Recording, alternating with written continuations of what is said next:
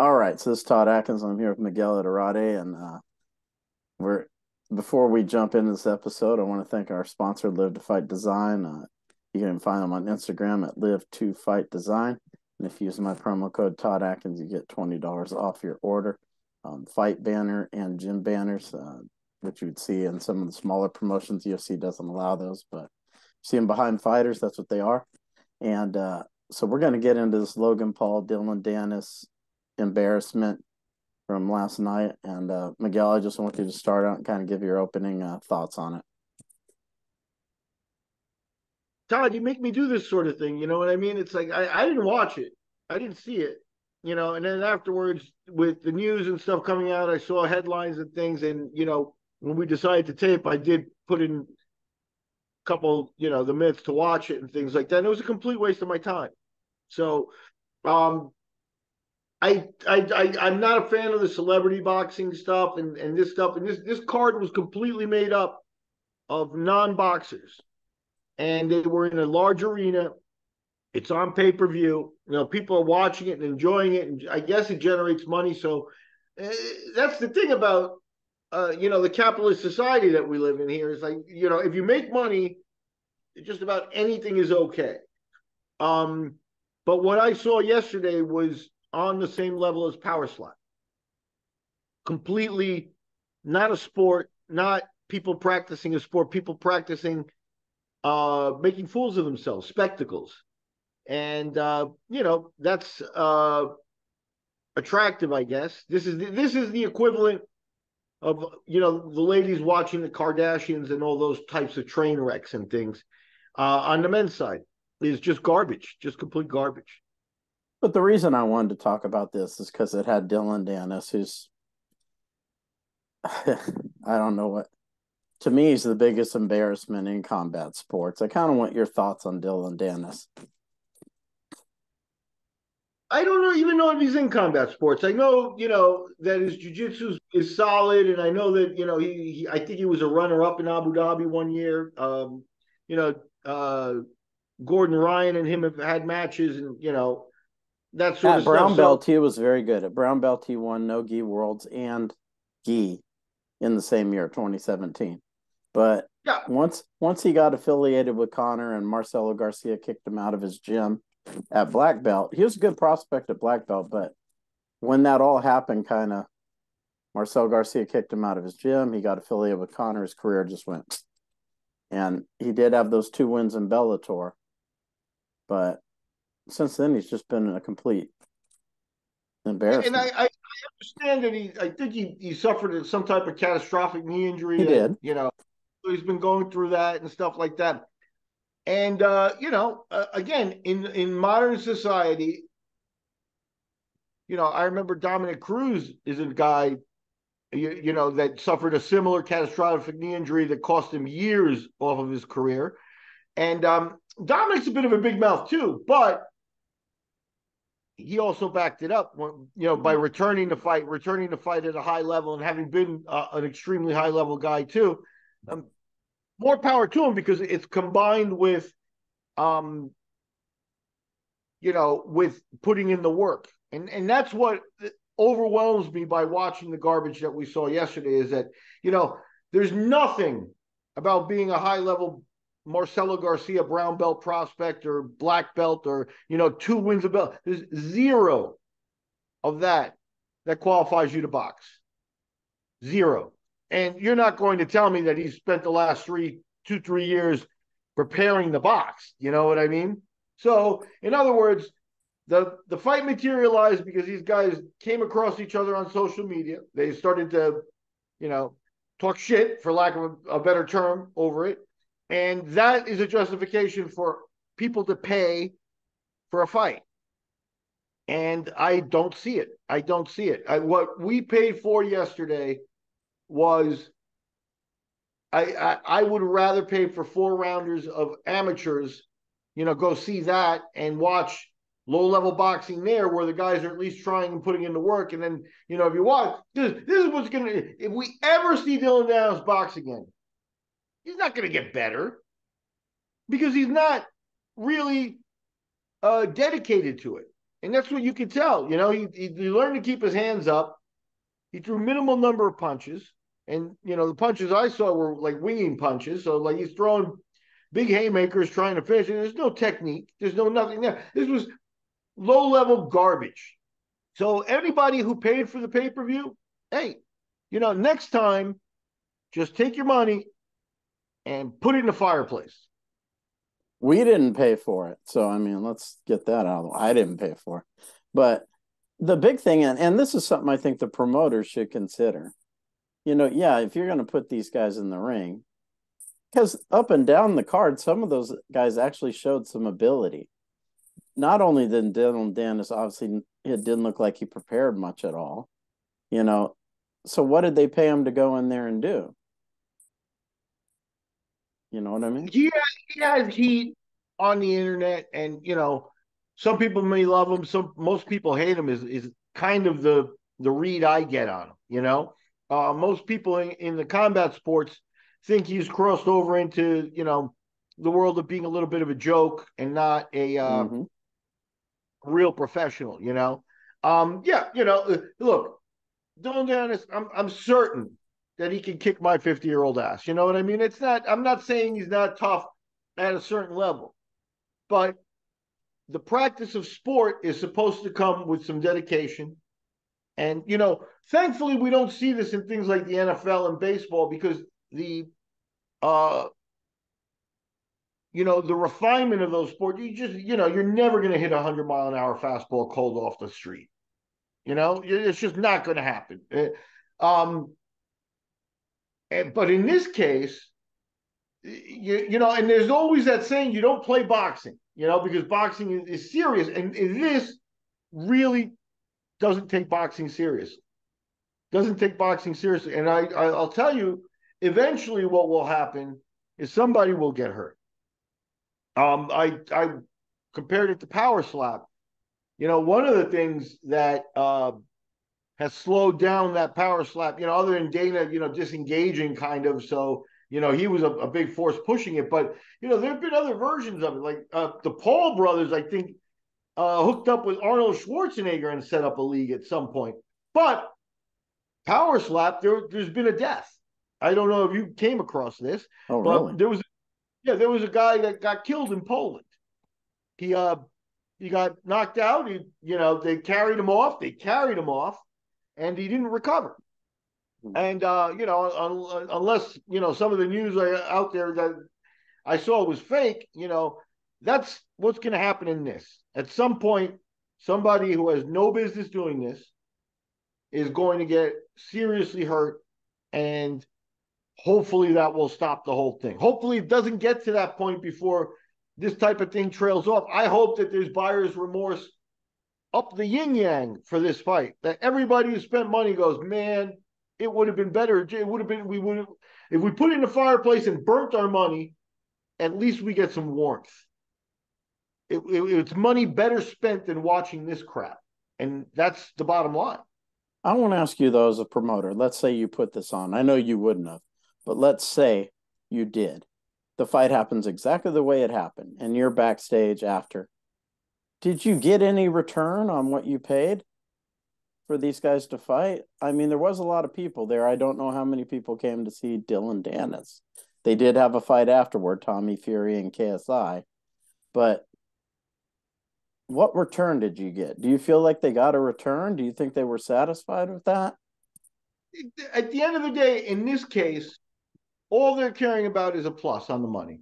Again, this has become the rhetoric and the storyline in this modern era of combat sports is that the only thing that matters is to make money.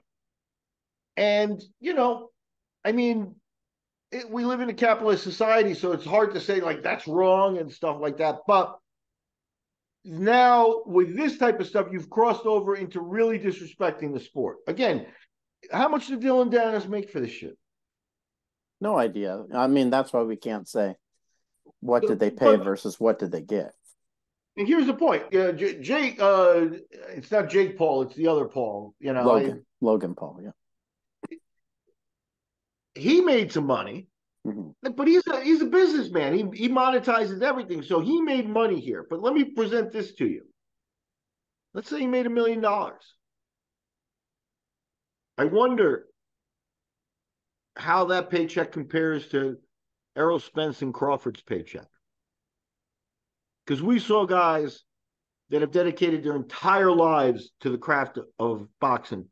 We saw guys that going into that fight had separated themselves from everybody else there and put it on the line and risked it. And in my opinion, Terence Crawford shined. You know, Spence is fantastic, but Terence Crawford separated himself, showed the world what the number one boxer in the world looks like today.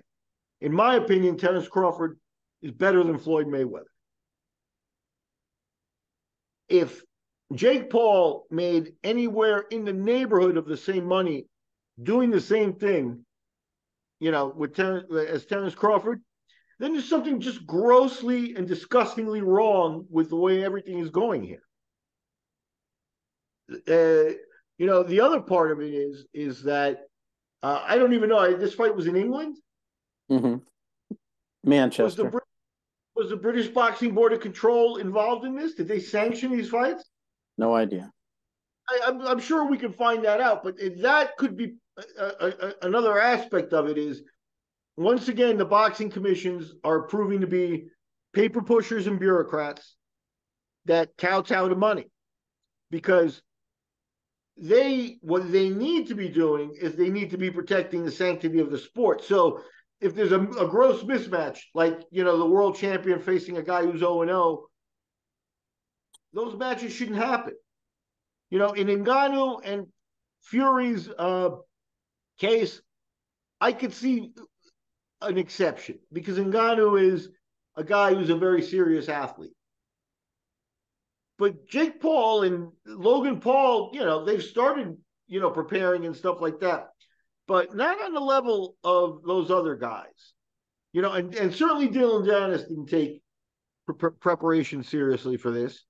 At all. Not in, yeah, not in terms, like, you know, he's an athlete and yeah, he's a tough guy and all that, but to go into a boxing match and throw under 10 punches is just not even is not even it's something that it should be that the commissions and the sanctioning bodies are aware enough of what's going on that they will not allow the match in the first place.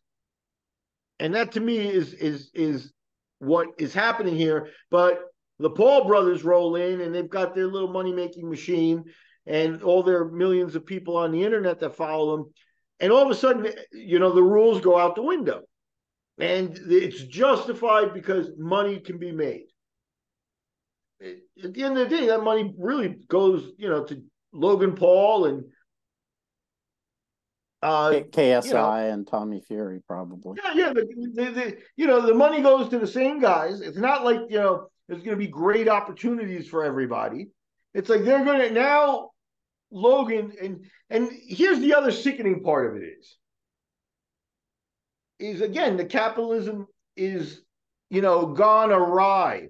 It's just wrong at this point because the commentary, the people doing the commentary on these fights are the biggest prostitutes there. Because if they're supposed to be doing announcing for sport, I would just say, like, you know, if they had offered that to Joe Rogan, Rogan probably would have said, I ain't going to do that.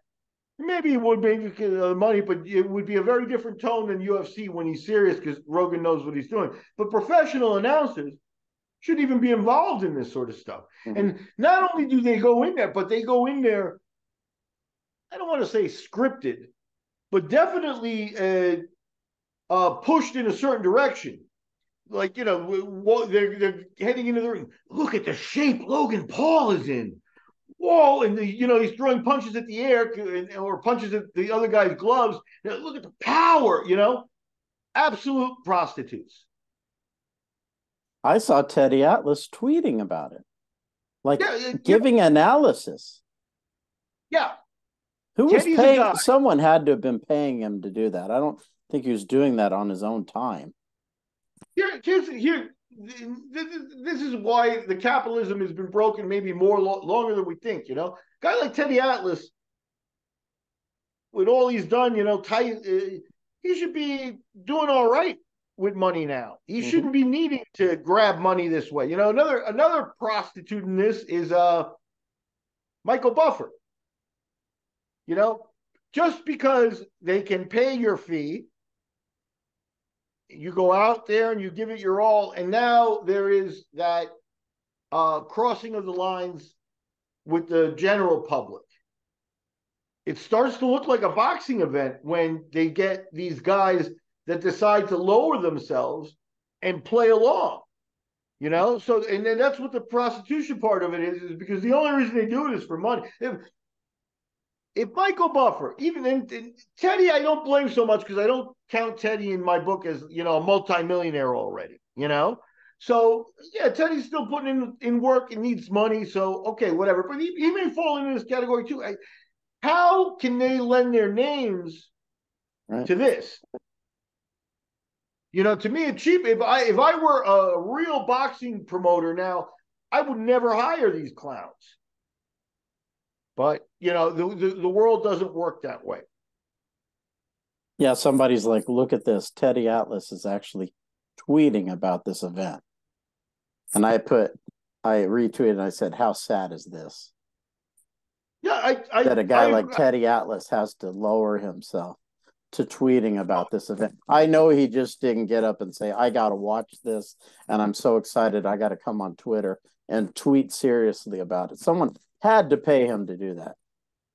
Yeah, or yeah, he's going to monetize in some way. Maybe he'll cut a video, put it on his channel. You know, whatever it is, he's looking to make money. And again, on an individual basis, if they're not doing well or didn't make their riches in their first go around, you excuse it a little bit. And Teddy, to me, is a guy with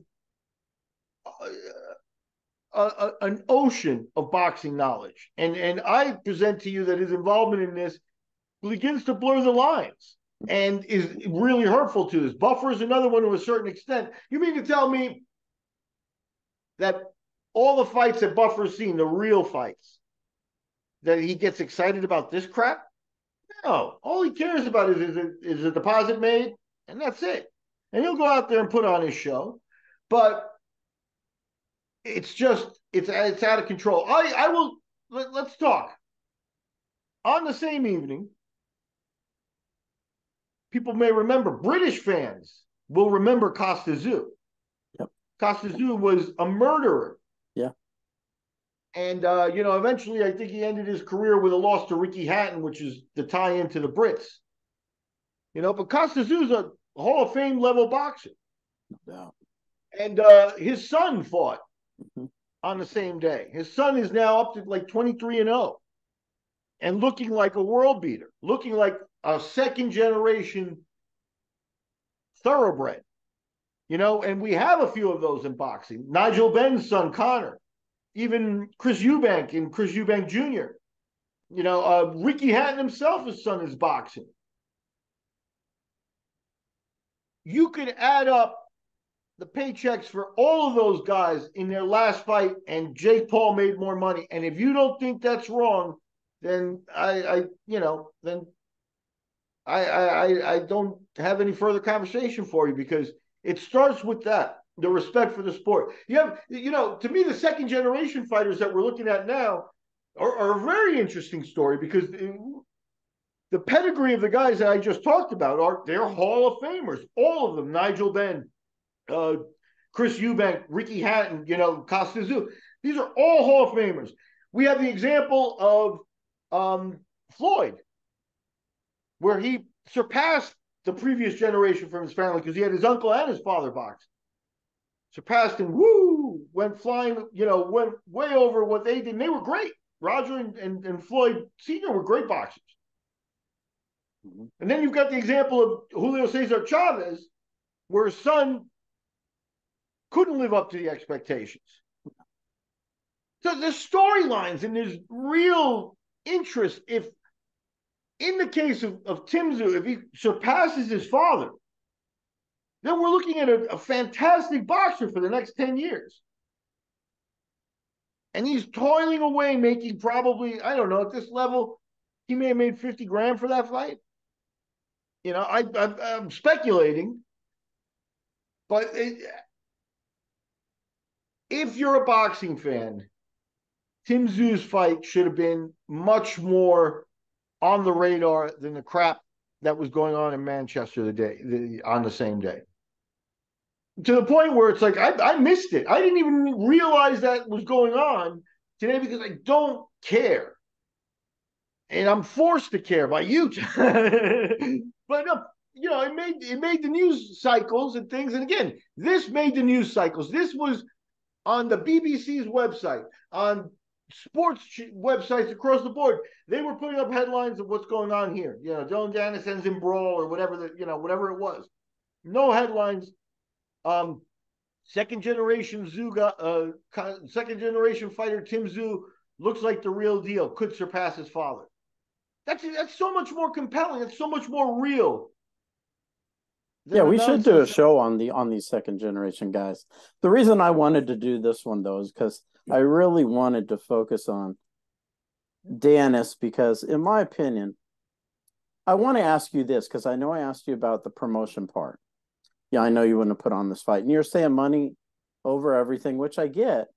But if you have enough fans that are ticked off about what they got, because Dillon didn't give us anything. If they paid to get something, if they thought they were going to get some grudge match or some kind of, heated back and forth fight, Danis gave them nothing. He didn't prepare for the fight, and then he didn't fight either. If enough people are ticked off, does that outweigh making the money? The fight, could the boxing commission, if they are involved, could a boxing commission actually come in and hold up his paycheck? Because, that's tantamount to what should happen here. But nobody's going to operate that. No, this was a circus that was allowed to happen. Everybody on the planet, just watched it go forward. And the only reason I bring up the second generation is because Tim Tszyu fought on the same day, made a lot less money, and you can't even compare it's like Tim Tszyu is at this point a graduate student. And rather than go see a dissertation from him on something intelligent, you go watch first graders because that's the difference. That's what you watch. And Logan Paul is nothing but a first grade level garbage boxer that I should never make a cent off of this sport. Go sell water. Yeah. Yeah, for me, it's just I know some other people talk bad about Danis, but to me, it left a sour taste in my mouth because I had a feeling he was going to go in there and do that, that he wasn't going to compete, and he didn't. He didn't try to compete. And to me, that you're taking the fans' money when you do that. And but it's one thing to have guys who aren't prepared and they go out there and they have a boxing match, one gets beat up or whatever, or it's just a bad showing, but they're trying. That's a difference. He purposely went out there and didn't try. And, now you're taking fans' money and that's different to me.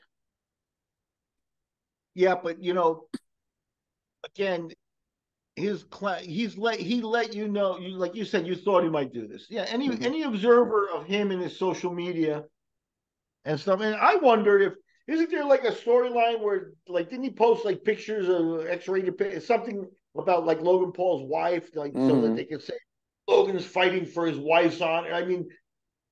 She's suing him.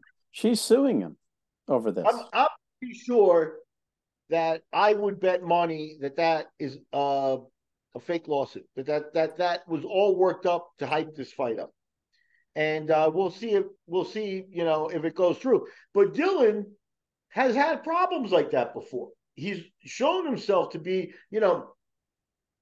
he's a guy who's had hackers, go after people and stuff like that, and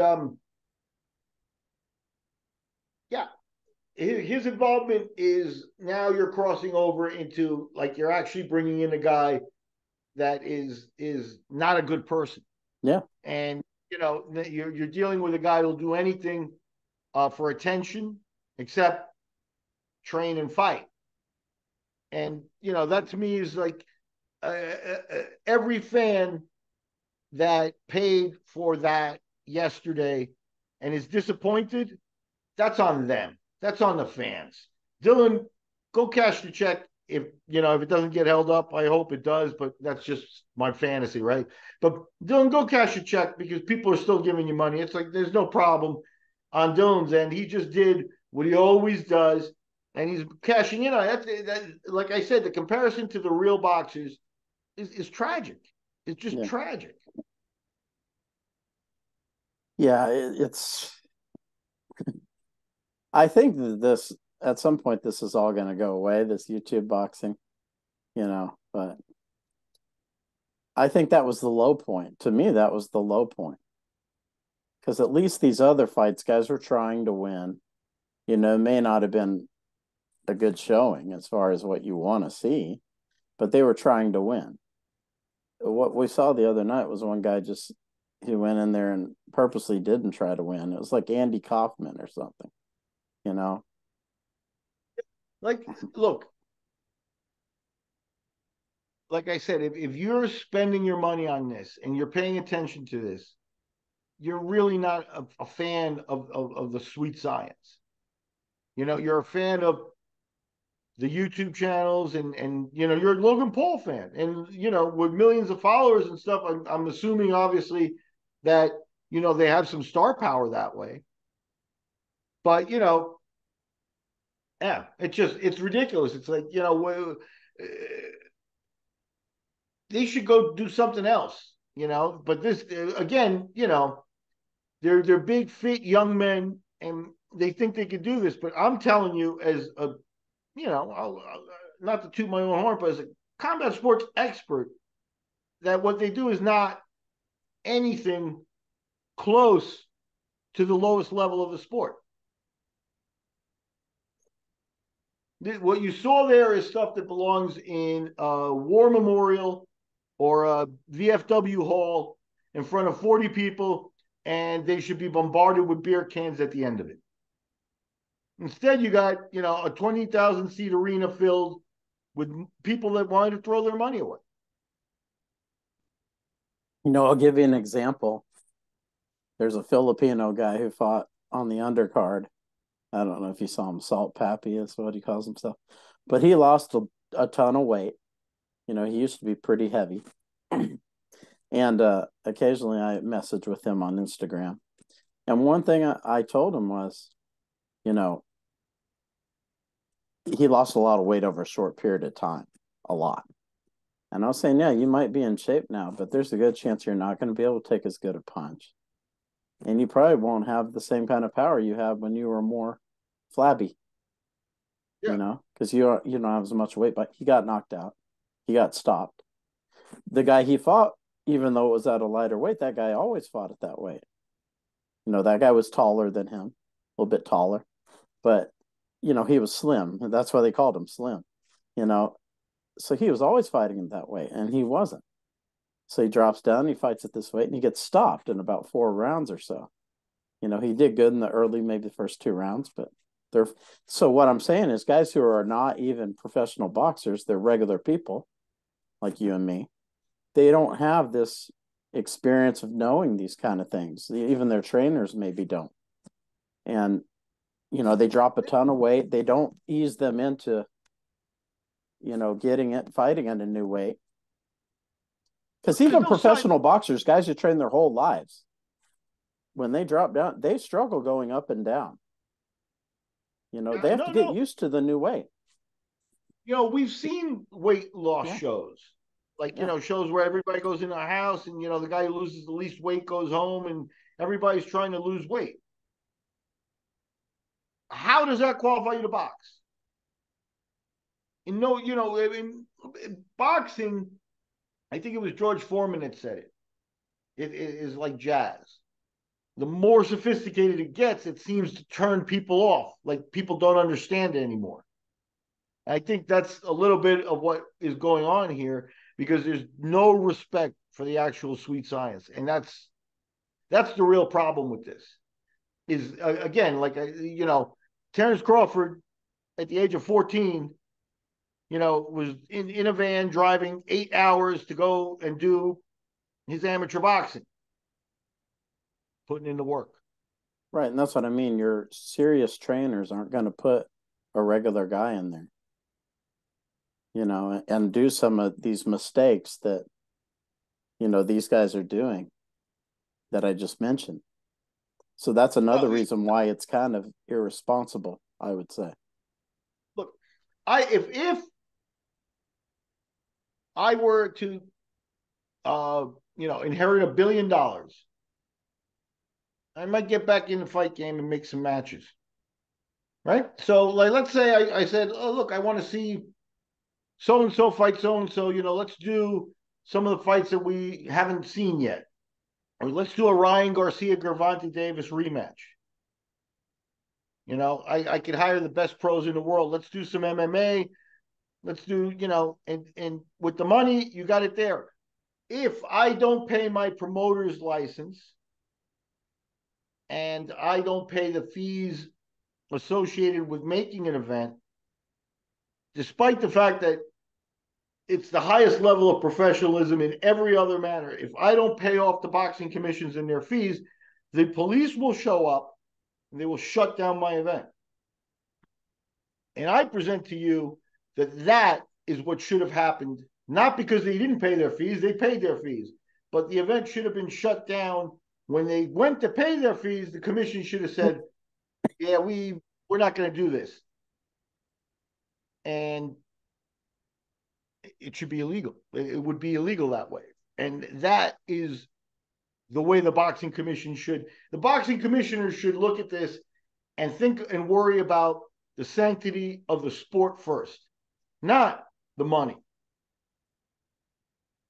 They're bureaucrats that have a salary that isn't $1 billion salary, and the fees for boxing licenses and things are $75 and things like that, usually not big money. So anytime somebody comes along and goes, yeah, but this is going to be $1 million payday and stuff like that, they seem to go, well, okay, we'll allow it. And that's precisely what they should not do. Yeah. If Yeah. I get $1 billion, I'm going to buy a cruise ship and do boxing in the middle of the ocean where nobody can regulate me. And Don't give Dana White any ideas. yeah, He'll probably have it people was a slapping each battleship. other. He'll have people slapping each other in the middle of the ocean. Yeah, he can afford a cruise liner too, so I better Yeah. shut up. But there was a battleship idea in MMA at one Battleship. Yeah, I remember that. Remember So, Battleship. it's silly, but the idea was get it out of the sanctioning body's faces. Mm-hmm. But at that point, you have a promoter that's legitimately going to put that on, and Gervonta Davis and Ryan Garcia are legitimate guys. Them being the example there, you know what I mean? And so with that fight going on a boat, no boxing commission can do that. You'd think Gervonta Davis would say, "Well, I want to pay my boxing license." No, they would do it, and they would take their money, and it would be a boxing match on the level of the one their first match, because that's what boxing is. Not rappers and water salesmen and punks and jujitsu black belts doing this. So why don't we do this? Why don't we do this? Tyson Fury versus Francis Ngannou in a jujitsu match with a gi. Let's do it. Let's do it. You want to see jujitsu people throw up? You know what I mean? It's like, what would Gordon Ryan do to those guys? It's a complete disrespect, but because jiu-jitsu is a little bit of a different sport, it's inconceivable. It's inconceivable, right? But imagine that somebody was trying to sell that, because that's the level that we saw yesterday. Yeah. Yeah. It's ridiculous. Well, Now as you got me always, all worked. I always appreciate your insight because I wanted to ask you about this really because of the Danis issue. But I always appreciate your insight on these kind of things. And do you have anything kind of new you want to add as far as the dog rescue goes, or from last time we Yeah, talked? no, work with the animals is a daily task. I have some few things I'm going to go out and do. Uh, right now, actually, we have a cat in a vet. So it's dogs and cats and things like that that I'm going to have to go pick up and things like car. Little cat got run over, and it's a street cat, so we'll have to take care of it and things like that. I don't know if we can find an adopter. I don't want to put her back out on the street, but these are the kinds of things I'm worried about now, and it really soothes my soul a little bit now that you got me all riled up. Yeah, you probably need it after that. I can't believe it. Ngannou and Fury in a gi jiu-jitsu match. I Yeah, wonder how many people pay for that yeah. nonsense. I'm sure the guy, God, what's his name, Mo Jassim, who's running Abu Dhabi, would be thrilled if that happened. Yeah, hey Mo, why don't we bust out with that as a super fight? Yeah, I he'd mean, be thrilled. I'll even do it this way for you, Mo. It doesn't have to be a gi. We could do no gi jiu-jitsu with Fury and Ngannou. Yeah, I'm sure Ngannou should win that. he'd be Ngannou at over the least, moon with that. I'm sure. yeah. No, no. What he would say is, send him Yeah, to a qualifier, and not one of those guys would make it through a qualifier. right, right. And that's sport. So Mo, hats off to you, man. Yeah. Well, as always, appreciate your input, and everybody donate to the dog rescue if you can. As always, I have it in the show notes. I'm going to make a video on this. I think Miguel's going to send me some footage, but I think I'll splice up some of his comments here from the end of these videos. And as always, everyone that supports our shows here, we appreciate it, and subscribe and share it with somebody if you like it. And as always, we appreciate support, and take care.